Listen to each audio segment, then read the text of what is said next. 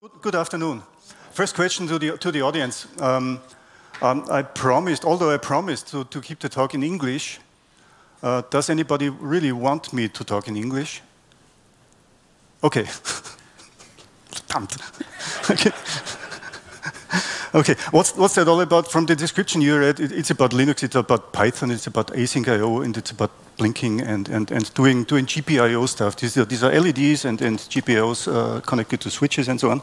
And I want to show you the world, so to say. What it's about? It's this little program that I wrote using a user interface toolkit. This is really cool. This is textual from textualize.io. It's a user interface toolkit which is terminal based, which is written in Python. It uses async.io heavily. I use that to craft a user. I'm not a user interface programmer, so to say, which you can see from here. I run away screaming if I see CSS, for example. But this little cute thing allows me to pop up a menu of programs, so to say, from like that. This is what I want to show you, not user interface programming. At least this is, I'm the wrong person for that. Left button and the buttons. It's about buttons. It's about bringing events from I/O, buttons from GPIO, interrupts into the system, into the program, using async.io. This is basically what I want to show you. Okay, let's start.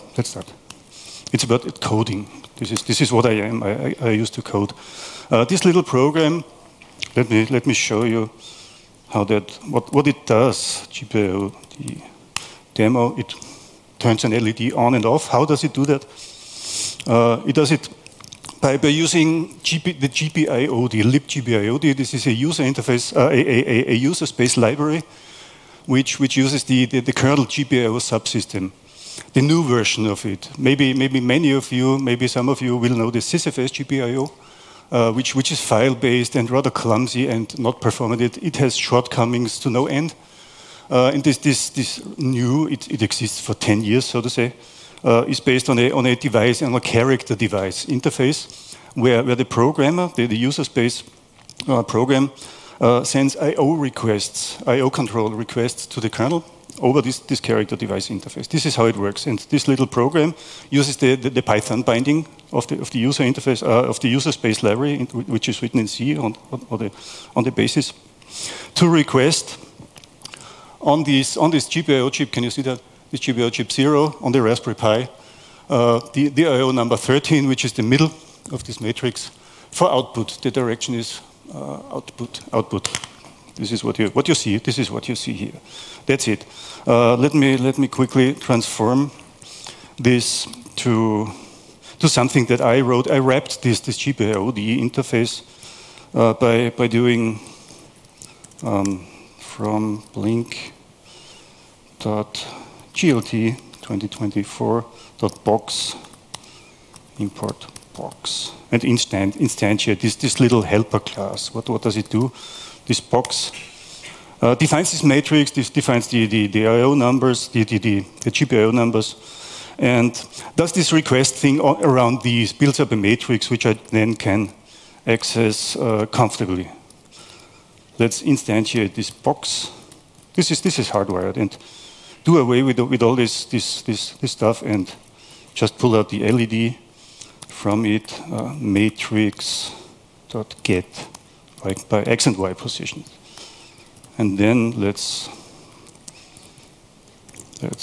set the LED to true, which is more manageable, so to say. So no, false. That's it. That's basically it. Blinks, just like before, just more comprehensible. And what about blinking?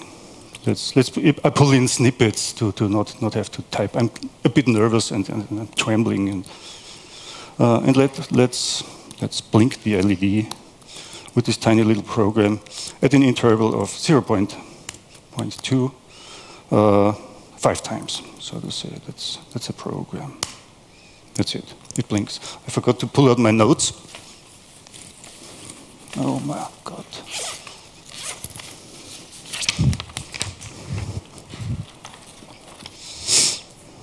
Okay. Now about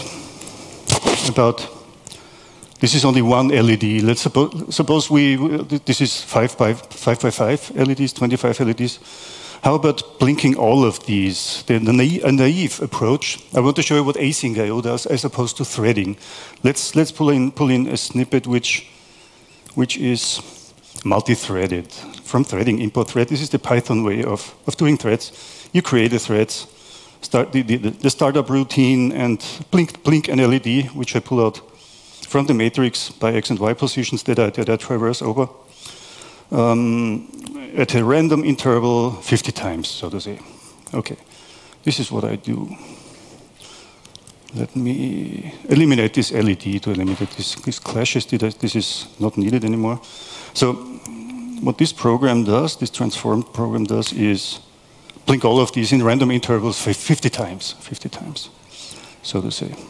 These are 25 threads, 25 threads off. Off. Switch this off again. But this is not what we want. Multi-threading 25 threads for simply. What do these 25 threads do? None of these does actually do anything. They switch context between each other. The operating system is heavily loaded by switching context. The one says, "Please, dear kernel, put me to sleep for this amount of time, then wake me up again," and so on. And the kernel has a heavy load for doing this context switching. So let me transform this little program by importing async I/O. No, let me show you. Sorry, as I said, I'm a bit nervous. Let me show you what the system load is by running this program. S-trace minus F to follow into these threads as they are created. What the operating system does, you see on the left column, you see process IDs, which are the handles for the scheduling, which the kernel does. Yeah, this is what we see. Threads bouncing back and forth on the CPUs. The Raspberry Pi is not exactly a embedded platform, so to say. It has 4 CPUs of roughly 1 gigahertz each and 4 gigabytes of memory. This is not what I call embedded, so to say. What the fuck? I was hoping that this does not happen. The process has put itself into the background. If anybody knows what's going on here, please tell me. I cannot switch that off because the process is still running in the background. I have no idea. This is some Python and threading artifact that we see here. So let's import async I/O and transform this entire program to be not multi-threaded. By what mechanism? This is what's at the basis of async I/O. Let me await. You don't say, "Please, kernel, put me aside for this amount of time."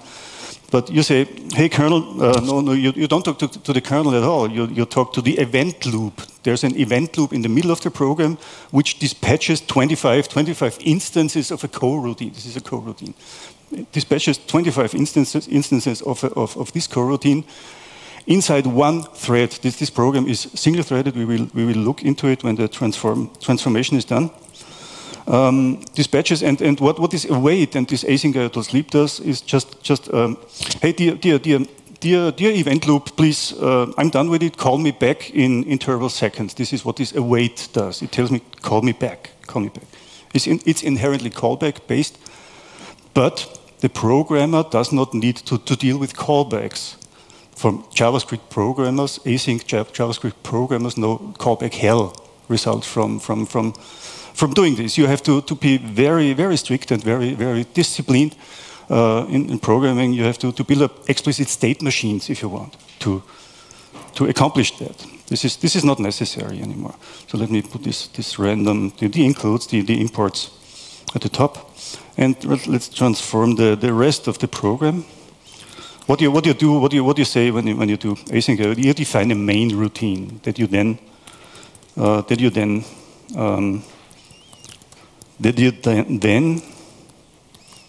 run with asyncio, which does all the rest. This is the main thread, so to say. This is not a thread, but let's view it in analogy to threads. And you don't create threads, but rather tasks.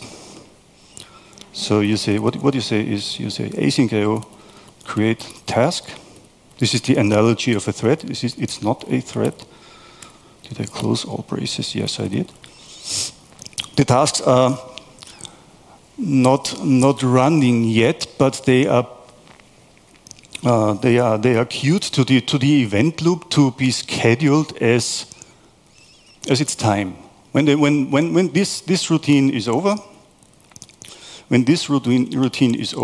the entire thing is single threaded. When this routine is over, not over. This routine is not over. But when this routine awaits for something, it tells the event loop next please, and then this is when all these tasks are scheduled in a round robin or whatever way. So that was the transformation. Let me quickly look, double check. Yeah, should work. Okay.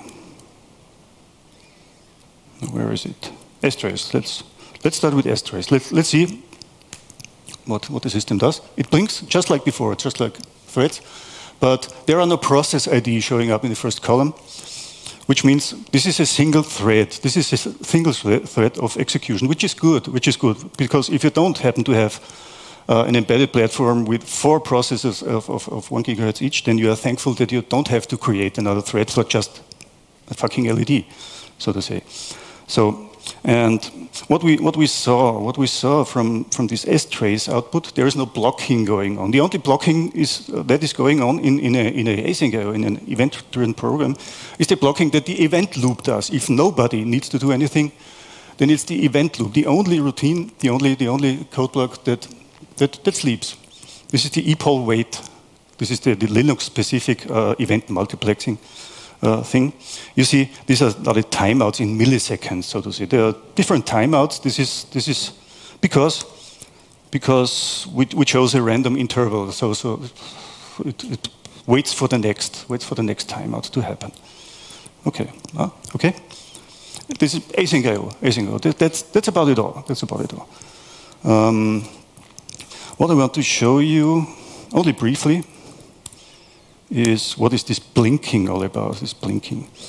I mean, what I did. This was the focus of my last year's talk, 2023. I talked about let's say a functional paradigm to write blinking patterns, so to say. So what you say is switch an LED on. Combine that with a sleep of 0.2 seconds. Combine that with a sleep. These two programs are combined via another primitive called any, which schedules on the basis 2 tasks, and terminates when the first of those is over. So when you say on, this middle LED, this is 2.2, is switched on indefinitely up to eternity. But it is cancelled. This task is cancelled when the other in the any primitive terminates 0.2 seconds. And what else? There is this forever primitive and the sequence, which is any, and the following sleep. And what this pattern gives is a blinking LED, so to say. It's another way of programming blinking patterns. This is what you saw from this textual demonstration that I showed you up front. Okay, but next, it's not about this blinking stuff. But let me show you something. What's that? Nice pattern. Let me pull in another pattern, comment that out, and insert this nice pattern. And what you see here is it's the next topic. This is wait button. This nice pattern. What does this do? You see this forever walk, outer ring, forever walk, reversed, inner ring, clockwise, and blink the middle LED. This is what it does. Then it waits. It combines this with any, with wait button on the left button, and the right. I will show you. It's not so important. What's important is this wait button. taking an interrupt from a GPIO which is configured for input on either rising or falling edge. This is what this wait button primitive in this blinking thing does. So, nice pattern, is it? Yeah. So, suspend with the left button, restart with the right button. Taking events from GPIOs. This is what I want to show you next, not this blinking stuff. So, I prepared another program which shows GPIO used from a different angle. What's done here is it configures the IO 26 on the Raspberry Pi, which is bound to the left button. The other is 19 for input. For input and to yield an event on a rising edge. So let's see what that is, what it does, and what the GPIOD request. It provides a bunch of methods. One of these is the read edge events. It blocks there, and reads the edge events that I then output. Let me show you that. So it sits, does nothing until I press the button, which is then you see a bunch of events come in when I release the button. The edge detection is configured improperly. And what else do you see? It brings me from one button when I press it very, very heavily, a bunch of events. And this is because the hardware mechanics bounces. This is bouncing of an I/O. It's just because the metal scratches upon each other. And this GPIOD gives me a way to debounce period, it speaks. You pass it a time delta object, which I imported from the Python datetime module, milliseconds. I give it, this is an empirical value, 10 milliseconds. Milliseconds is a good value to debounce. And the effect of this is that per button press, you see only one event. It collapses events if less than 10 milliseconds pass between them. Okay, and it collapses. It brings me an event when I release the button. This is not what I want. The user expects when I press the button that the event is released. So let me change this quickly. Falling. It's a falling edge because I pulled up the IOs, and when I press the button, they are shorted to ground, and yeah, that's it. Okay. Okay. But this is not async. This is not async, but because you see, it blocks until events are available. Read edge events blocks until you do something. The GPIOD driver machinery inside the kernel, Raspberry specific in this case, does all that. So, okay, async I/O. Let me import async I/O, and let's transform this. No, let me do something else. Let's do something which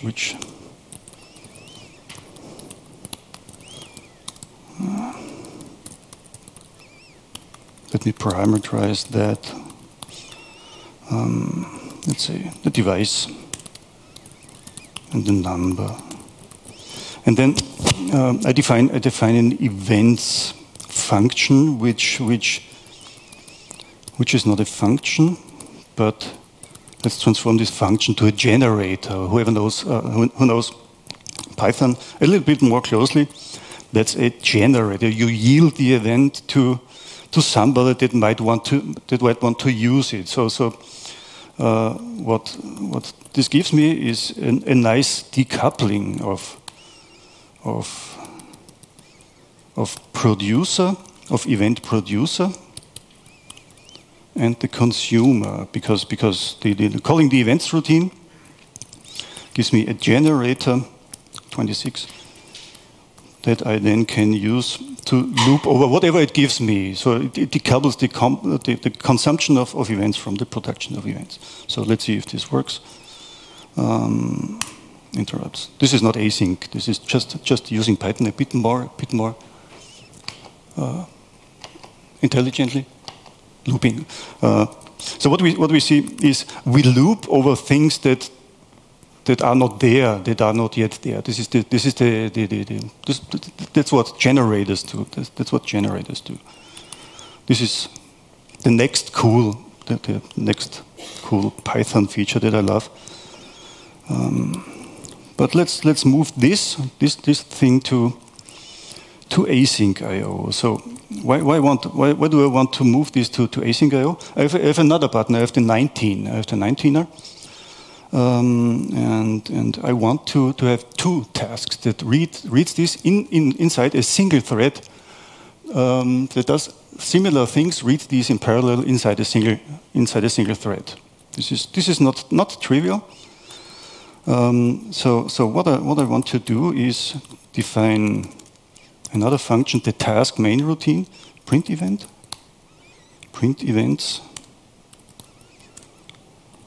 Again with these parameters.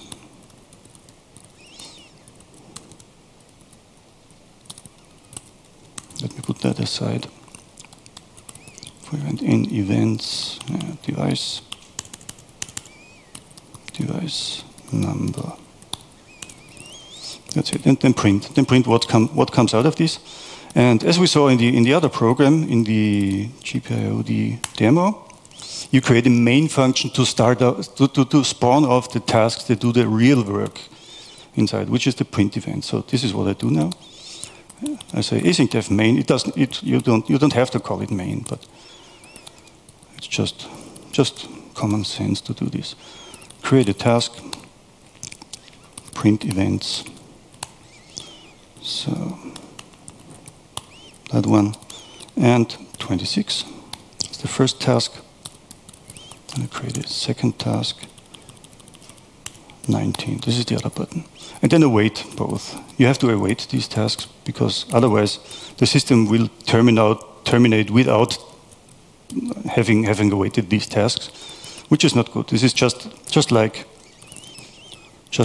terminate a program where threads are still running and not caring about the correct shutdown, so to say. So when you do this, there is still a lot missing here, because this print events is still a function. You see the def. There is no async def in the definition of the print events function. So this is not a coroutine factory. This cannot become a coroutine by calling it, but rather this is just a simple function which blocks, and you will never create a task because you block here. What's necessary is to write async. Write as many asyncs as you can inside your code, then you will have an async I/O program. No, it's not the case. You have to understand. You have to understand what this event thing is.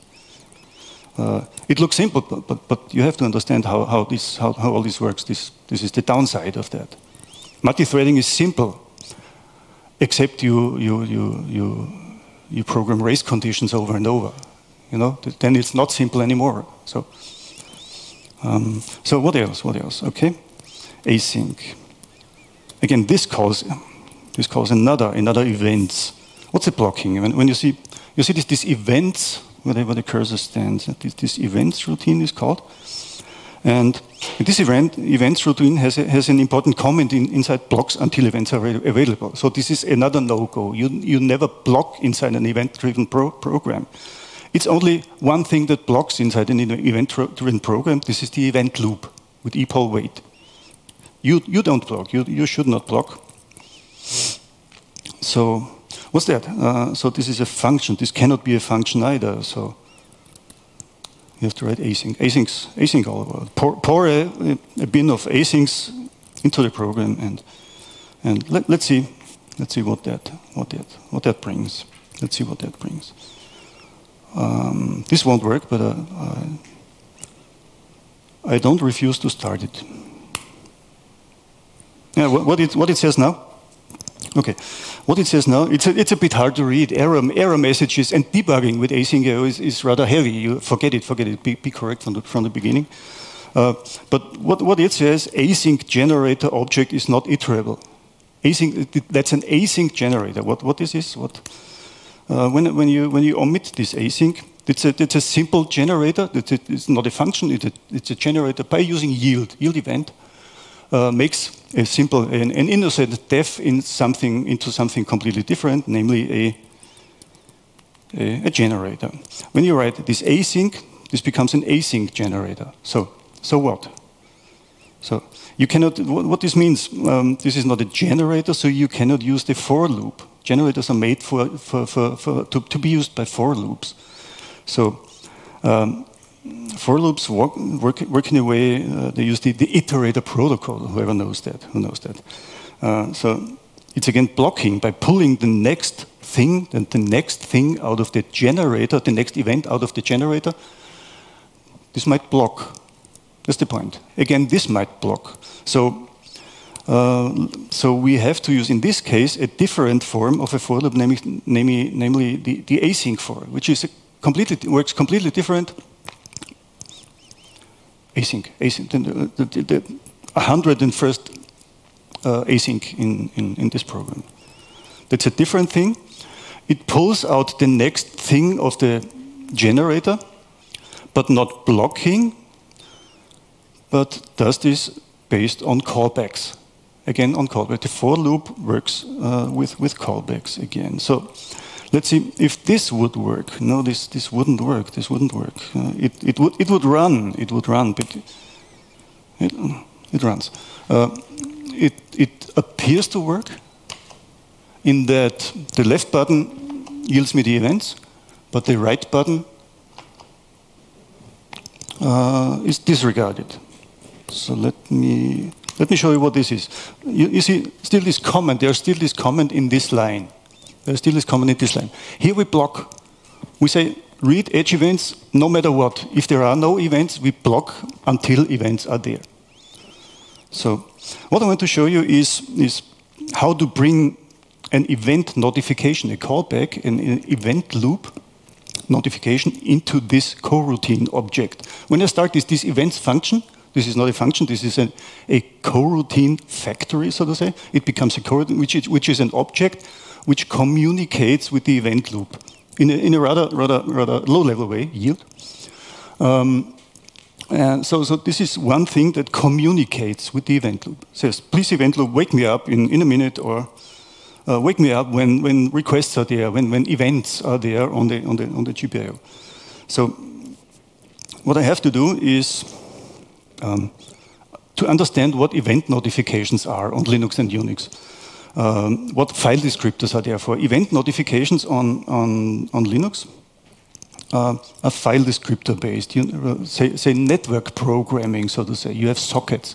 Sockets are represented in user space by file descriptors, and file descriptors are exactly the handles that allow you to watch for a multitude of these file descriptors in a row in an event loop, and tell the event loop, the epoll wait system call, for example, or poll or select, or a bunch of parallel system calls with all the same focus but different implementations, allow the programmer to watch multiple of them, to block for multiple of these event sources, and call you back when one of them or some of them are ready. And by correct programming, you as a programmer, or the Python programmer, Guido van Rossum, leads the async IO front there. So the basis of retrieving events, input events, timer events, socket events, whatever events, any kind of events, is by watching file descriptors. So the basis of what I'm up to is the FD member of the request structure that I created. They just created a request, and the request carries an FD with it, in case somebody wants to have notifications in that kind. Okay, that's it. And then there is, then I need a handle to the event loop that is running me. The events. The coroutine is scheduled by a loop, and now when I want to do these low-level things, I say get current loop. Hey loop, and then I tell it. Then I tell the loop to add a reader. There are multiple kinds of notifications. I want a read notification because the method is called read edge events, and I'm retrieving input into the program. I'm not waiting for output, and I'm not waiting for anything else. And how this goes, I tell a loop to watch me this file descriptor among possibly many others, and call me back when something's there. When the callback, it's not there. I didn't program it yet, but when this callback is called by the event loop, then this is a promise to me that I can read edge events without blocking. That's it. Okay, that's at the basis. So let's program the callback. I say let's retrieve the events and not block because we have been called. So I say copy that. Oh gosh. I got no mouse because this is a terminal Emacs. So let's read the edge events here. So on what this is the callback. This is still in the context of the event loop, which just calls the callback. I'm not yet in the coroutine. I'm not yet in the coroutine. I have not scheduled this coroutine in any way. It's just an extension of the event loop that just does something because I tell it to. And the device to do this is a future. That's a future. I tell the loop to create me a future object. Create a future, and let's not call it future. Let's name it by what it does. It signals me that events are ready. Let's call it future event. It's a future, and the way you use a future is once you have something. I have the events. I have just read the events without blocking. That's the point. I have something, and now I use the future, which is a communication channel from somewhere to somewhere. I tell it to set the result. That's the method of that future. I just call back events ready, set result. In case somebody's waiting for that event, and who's waiting? You can imagine that it's the coroutine object that might want to await the fact that events are ready.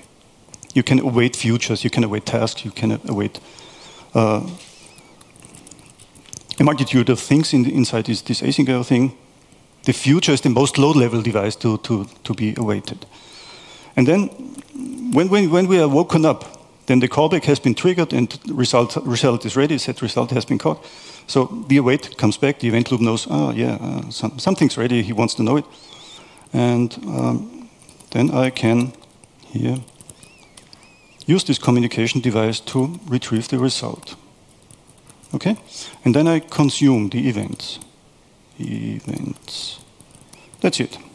That's it basically. Except that this future that I just allocated above, here I allocated the first time in order to be used by the callback. This is a one-shot device.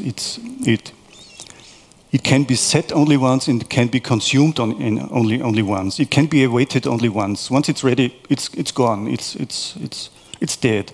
So what I have to do next is to allocate another one. This is extremely lightweight. It's a memory allocation, but this is Python, so nobody cares about small allocations. So I put in place a new future object for the next round, for the next callback to be used by the next callback. For multi-threaded programmers among you, they might raise eyebrows at this case. So multi-threaded programmers are extremely aware of race conditions and parallelism. So you might want to think that this callback, while I exchange the old events ready object with a new one, somebody might want to call the callback. But this is not the case in this case. This is what asyncio is there for. This is a way to not have any race conditions of this stupid, extremely stupid kind by making parallel code. This is only a single thread, so this cannot be the case that this callback is called while I'm inside this code. Code is by nature atomic, so to say, atomic. You just have to take care that you do it before you yield to the outside code. That is the case. So let's eliminate this comment which has become false and see if this works. So we have a callback called by the event loop, which signals some event which happens to be retrieved by a file descriptor. Yeah. We have added a reader for this callback. We have registered a callback inside the event loop for this file descriptor for input events, and then I retrieve the input events, and the rest is async IO future usage, so to say. Let's see if that works. Get curl loop. Oh yeah, get running loop. It's called get running. Get running. The currently running loop while this events coroutine is warm. So okay. Button here. Yeah, appears to work. Async, only one thread, 2 events, 1,000 events. So to say, you can do more intelligent or more productive or more useful things than just blinking around on 25 LEDs. But this is fun. That's fun. That's it. Okay. That was basically the core of the talk to show you how asyncio, what asyncio is, and how to operate on a lower level. There's much more functionality. There's an entire protocol stack inside asyncio that I don't know anything of. I know what an event loop is, and I know what programming is, and this is cool to me. So this is what I wanted to show you. In case there are no questions, I have a number of other things to show you, which are not so very important. I want to show you what else could be async, so to say. Okay, so let's move on. Let's move on. You have seen this run menu. As I said, I'm not a user interface programmer. I run away screaming. It's painful, and I extremely dislike it. And what I do here, these are. Let me show you that. What is that? That's for this is GLD 2024 submodule GLD, where I have a bunch of programs, blink rows, for example, blink rows, with a doc string with them, and a bunch of others, and at the bottom of this file there is this menu. I have this variable, at least a tuple, which contains all these functions, this is not functions, but rather coroutine factories, so to say. And this is what I managed to program user interface wise to show up here on a selection menu. I have no idea how this is called, but that was cool. You can say yeah.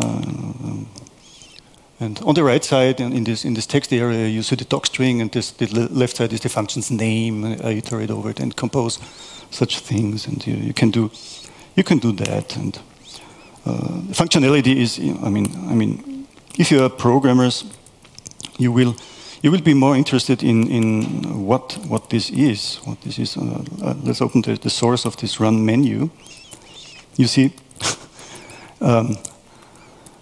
This is, if you're a web programmer, then you will be very comfortable with the management of this. This is a terminal user interface where you say, yeah, compose, and it's documented. You yield a header, blah, blah, and you know better than I what's done here. And you see this label, the ID.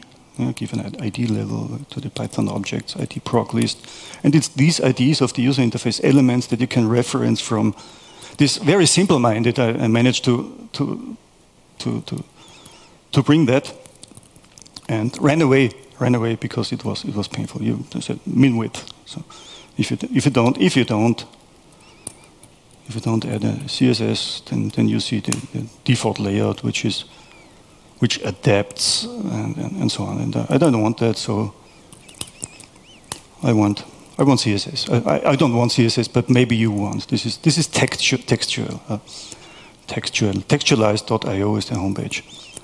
There are links in the talk descriptions. I give a link to the slide material, if you want to call it in this way. And another thing that I could show you is, let me quickly. Cool. This is not from me. This is not what I did.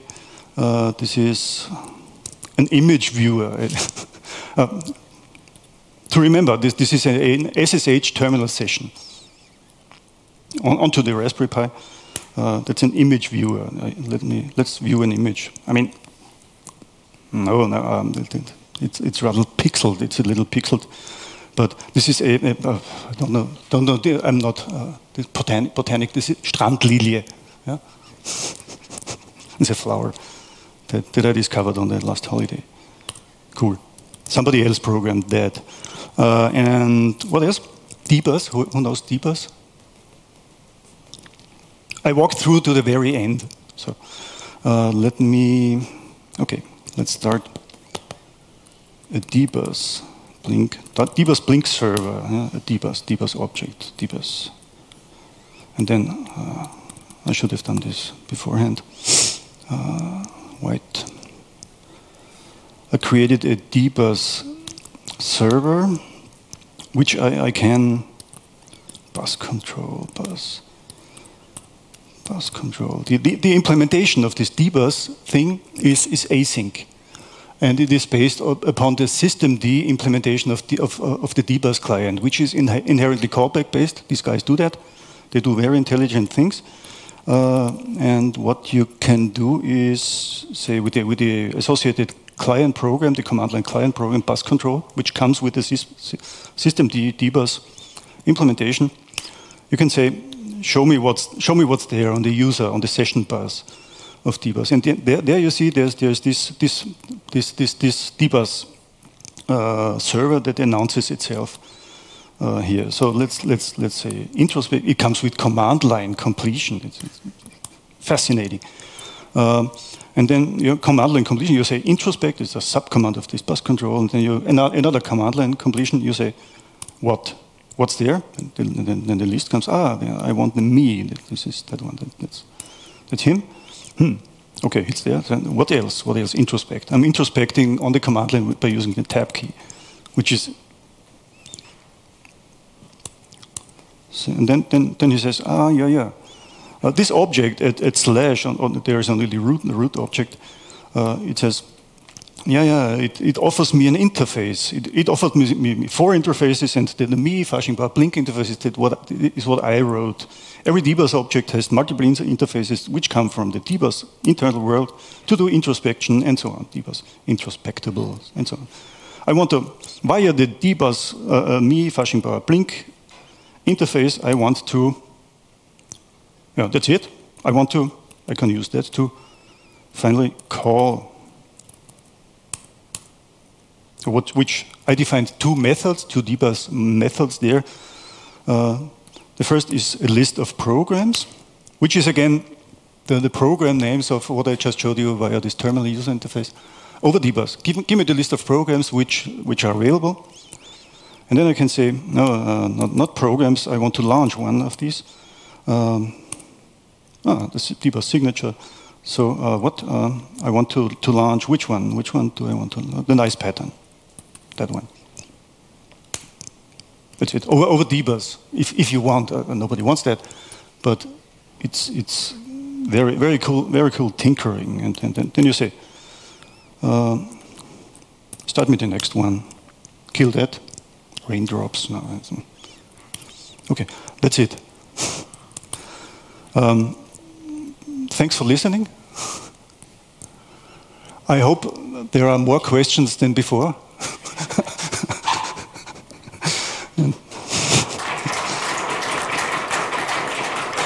Thank you.